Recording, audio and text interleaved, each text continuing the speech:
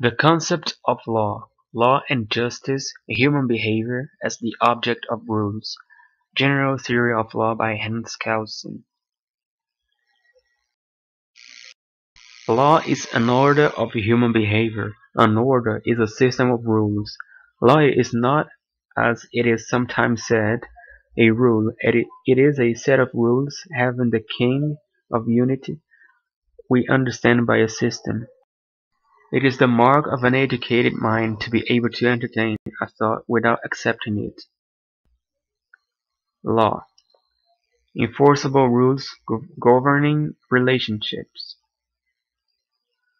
among persons, between persons and society. It is impossible to grasp the nature of law if we limit our attention to the single isolated rule. The relations which link together the particular rules of a legal order are also essential to the nature of law. Only on the basis of a clear comprehension of those relations constituting the legal order can the nature of law be fully understood. The statement that law is an order of human behavior does not mean that legal order is concerned only with human behavior. Scientific and political definition of law. Any attempt to define a concept must take for its starting point the common usage of the word, denoting the concept in question. Law, as distinguished from justice, is positive law. The concept of law and the idea of justice. To free the concept of law from the idea of justice is difficult because both are constantly confused in a non-scientific political thought, as well as in general speech, and because this confusion corresponds to the ideological tendency to make positive law appear as just. What does it mean to say that a social order is just one? It means that this order regulates the behavior of men in a way satisfactory to all men, that is to say, so that all men find their happiness. It is happiness that a man cannot find as an isolated individual and hence seeks in society. Justice is social happiness. As long as one defines the concept of happiness in its original narrow sense of individual happiness, meaning by a man's happiness what he himself considers it to be, as needs worthy of being satisfied, such as the need to be fed, clothed, and housed, but which human need are worthy of being satisfied? And especially, what is their proper order of rank? These questions cannot be answered by means of rational cognition.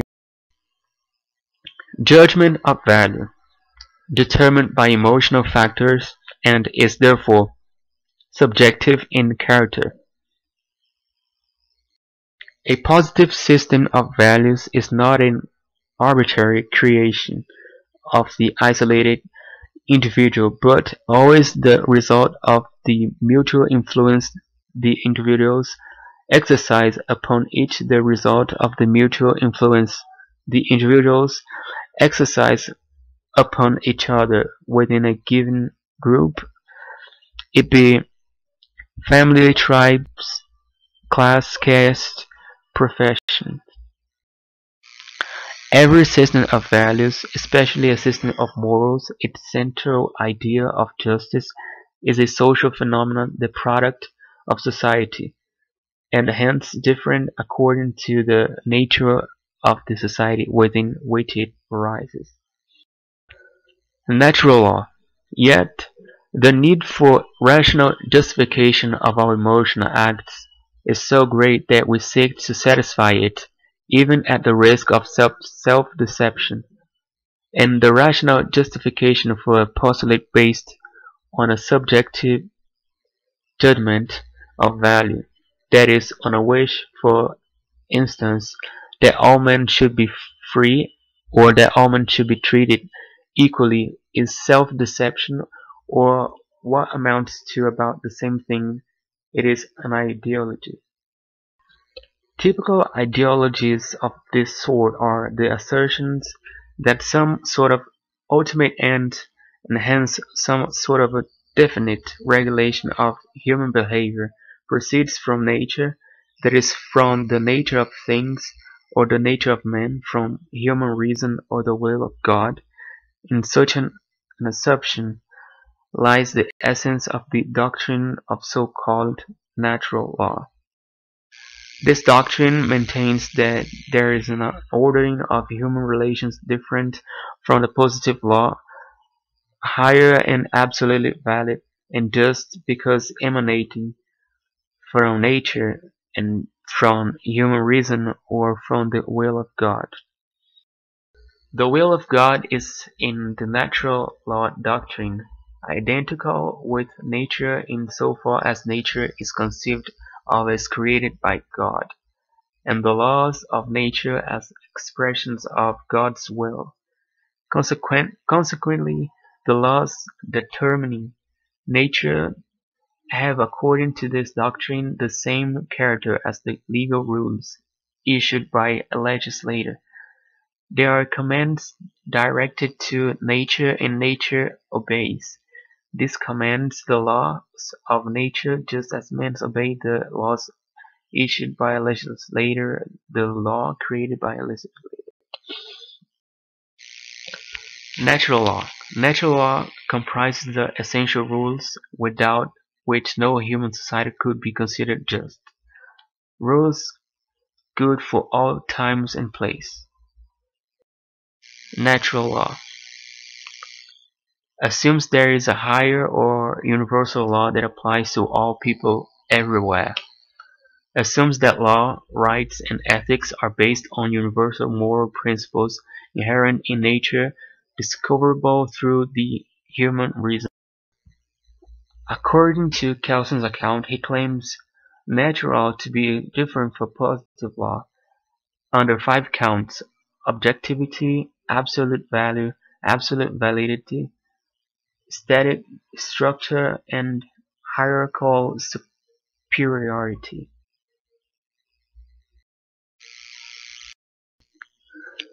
Natural law is an objective order of human conduct.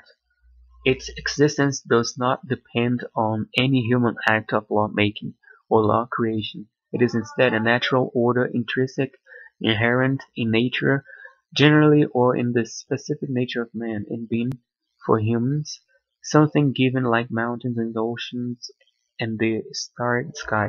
Contrariwise, positive law is man-made law. It is a human artifact, having necessarily a subjective character, since it necessarily depends on the subject acts of will of men, who happen to act as legal authorities in human society. Absolute value. Natural law is endowed with absolute value. Its norms are necessarily the norms of absolute justice, prescribing what is in itself just for every man at every time and place to do as regards the other man. Contrariwise, positive law norms are norms of justice only by way of contingency, namely, if but only if they embody the natural law standards of absolute justice. They have consequently only a relative value. Indeed, if there is a value that may be considered as necessarily connected to positive law, this value is not justice, but peace. The value of peaceful society. Obviously, peace may go along with gross violations of the standards of justice. As we all know, positive law may bring peace at a very high price for the disadvantaged groups of society. Absolute validity.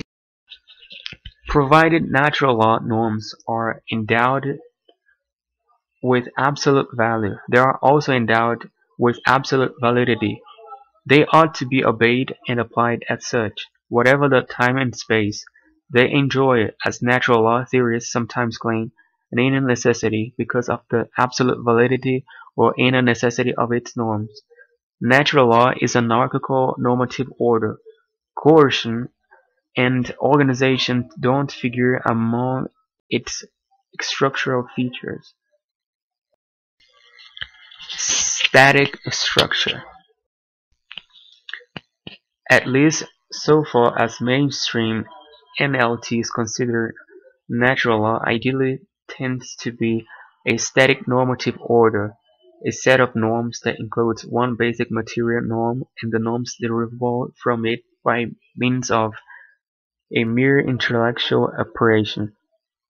For instance, the natural law order, identified by the basic norm, give to everyone his own, is composed of the norm plus the norms derived from it by way of right reasoning like don't steal, comply with duly entered contracts, don't take undue advantage of people in dire straits. Contrariwise, positive law orders are essentially dynamic normative orders. They are a set of norms that include one basic normal or competence norm.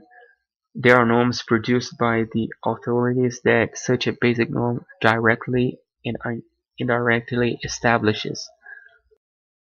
Hierarchical superiority.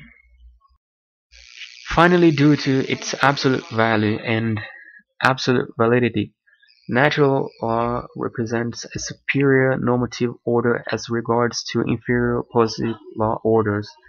The relationship between the two normative orders is necessarily a relationship of hierarchical order. At his best, man is the noblest of all animals.